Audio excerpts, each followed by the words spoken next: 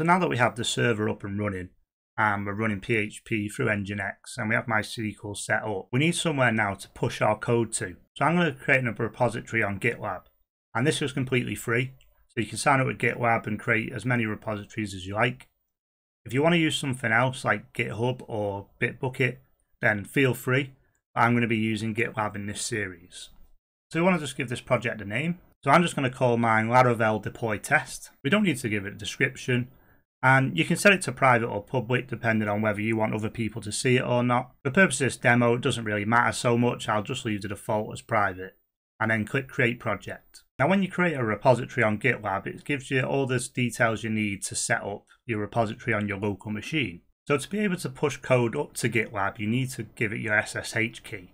So if you come up to your account and click on Settings, and on the left hand side here you have your SSH keys. You can see I've already got mine added in here. So to add yours, you just paste your public key. So that is the id_rsa.pub, which is the default name for it. So make sure it's your public key and not your private key. Paste it in there and then add key. And then your local machine will have permissions to push and pull to any of your repositories that you've made. So because we did a git pull, we've already got a git repository attached to our folder. So we need to follow these bottom steps down here. Let's just copy these commands and paste them in. So in our application folder on our local machine, we need to rename the remote origin to old origin. And the next thing we need to do is add a new origin. And this is the newly created repo we just created on GitLab. And now we want to push everything up to that origin. And then the final command is to push everything with tags. So now we copy and pasted them 4 commands in. Let's head over to our repository and give this a refresh. So as you can see now, the project is up into GitLab. So now we need to take a look at our server and we need to work out a way that our server can pull down from this repository. Like in our previous video, let's SSH into the server, and we want to SSH in using the user we created in the previous video. We don't want to SSH in as root. So now that we're on the server, we want to create a new user, and we're going to use this user purely for pulling down from the repository. So let's do a sudo add user, and I'm just going to call this user deploy. And then again, we just go through the standard user creation that we did in the earlier videos. So enter a password and then you can just hit enter. You don't have to fill these details in if you don't want to. The next thing we need to do is add deploy to the sudoers group. So you can do sudo user mod. And again, this is exactly the same set of commands that we did in a previous video where we created our first user. User mod, and we want the flags AG, and we want them to go into group sudo. And the user we want to put in there is deploy. Okay, so now we should be able to switch user to deploy. So if we just do SU, which stands for switch user, and we want to switch to deploy. Now put the password in we just created for that user. And you can see now we've changed from user mark to user deploy.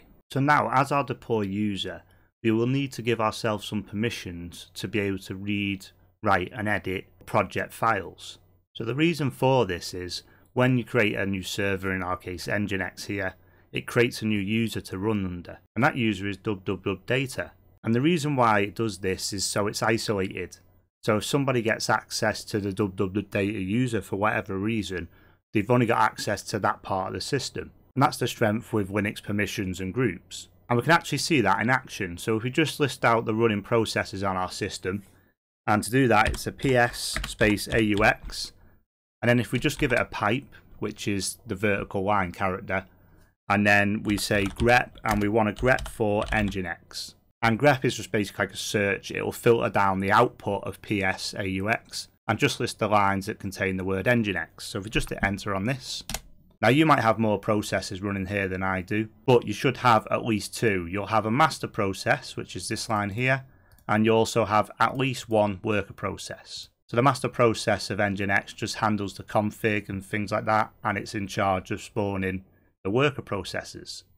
And the worker processes here are what actually handles the request. So when you make a request to the server, a worker process will be the one that handles that. And you can see here, the worker process line here is owned by data. So for our current user deploy, they need to be able to have permissions that the data user has. So if we just list out the groups that we've got on our system, and to do that we can just do a cat, and then we can do /etc/group, And this will show us all the groups in our system. And you see here our new users, Mark and Deploy, both have their groups created for them. There's also groups that are here for other system software such as MySQL down here. But we also have the dub data group. So what we want to do is add our deploy user to the dub data group. And then with the correct file permissions, our deploy user will be able to edit any files that belong to the dub data group. So to do that, it's a similar process as adding somebody to the sudo group. So we need to call sudo first, so we've got super user privileges. And we want to call the user mod program like we did last time. And we also want to pass the AG flags again. So lowercase a, capital G, just like we did last time. But this time, instead of adding them to the sudo group, we want to add them to the dub data group. And then finally, what user do we want to add? And we want to add our deploy user. So a little shortcut I want to show you here is within Linux there's certain variables you can use. And one of them is user, and that is a shortcut for the current user. So how to use that is we just take off the deploy user here and enter a $sign and then user and hit enter. It'll ask for our password for our deploy to ensure that we've got the super user privileges. And there we go, that's done. So that variable there, user, basically just takes whatever the current user is, which in our case here, we're logged in as deploy. So it's took deploy and it's added it to the dub data group. So the next thing we need to do is modify our Nginx configuration for use with Laravel. We're back over in our terminal, we want to edit our configuration file. And if we just cd into that folder first, so it's cd/etc/nginx/sites available. And then if we just do an ls here, we can see we currently have the default configuration file. So in this tutorial, we're only having one site on this server, but there's a chance you might have multiple sites. So for the sake of being verbose, we're going to remove this default config and create a new one for our site. So first of all, let's remove that default config. So we want to unlink it from the site's enabled folder. That's just removing the symbolic link. So to do that, we can do a sudo unlink and then just say what we want to unlink. So we want to unlink from the etc folder, Nginx, sites enabled, and we want to unlink that default config. So now that's unlinked, we can just delete that file now from our sites available folder. So obviously we're already in that folder, so we can just do a sudo rm and then just remove that default. If we just do an ls again, we should see now our folder is empty. So let's create our new config file now. We want to create a config with our domain. So at the moment I haven't got a domain for this because obviously it's just a tutorial. So I'm just going to make one up called yourdomain.com. Obviously you'll name this config after your own site so it's easy to recognize. We can just do a sudo and we want to do a nano and then give the config a name. So obviously I'm just going to use yourdomain.com here, but you use the name of your website and then just hit enter. And what we can do is we can head over to the Laravel documentation and they have a default Nginx config in the documentation that we can use. So over in the Laravel documentation, on the left hand side under getting started deployment, you can see here they have a default Nginx config that we can copy in. Let's just copy and paste this over. I'm just going to paste this in here.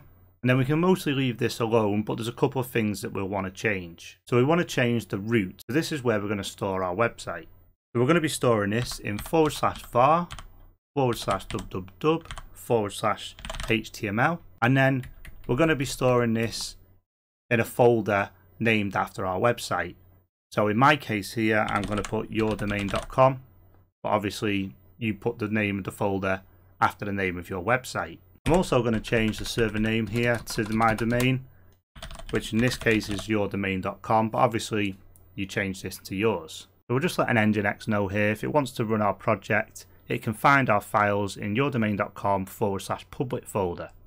And that is where the default index page is in our Laravel application. So as mentioned in the previous video, when editing our test configuration, you need to make sure the PHP socket number matches your PHP version. So in this case, we've got 7.2, which is fine for our Ubuntu 18.04 install. But if you're using another version of PHP, then you need to set this socket accordingly.